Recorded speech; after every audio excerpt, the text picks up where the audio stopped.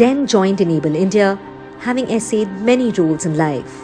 Known as the Stephen Hawking of Kolkata, author, award-winning actor and radio jockey, Sayomdeb Mukherjee, popularly known as Den, was born with a rare genetic disorder called Dopa-Responsive Dystonia.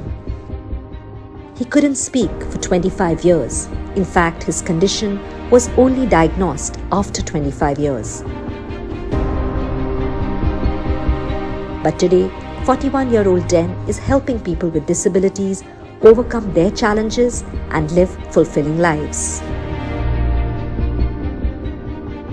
Life has been a big journey for me.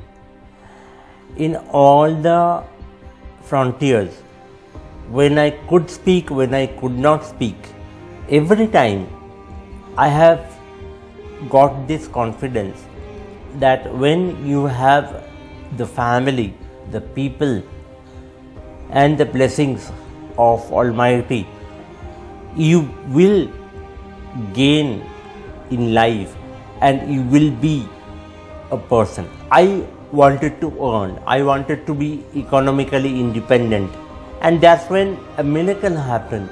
I got a call from a radio channel of Kolkata. Every day that I went to do the show, I thought that it would be the last show. I have acted in a movie.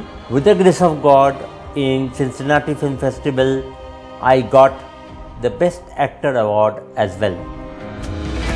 Another challenge is trained medical supervision for diagnosis and monitoring of the disabilities. Chances of misdiagnosis are high. We need professionals, we need more research, we need more activities for which we need resources.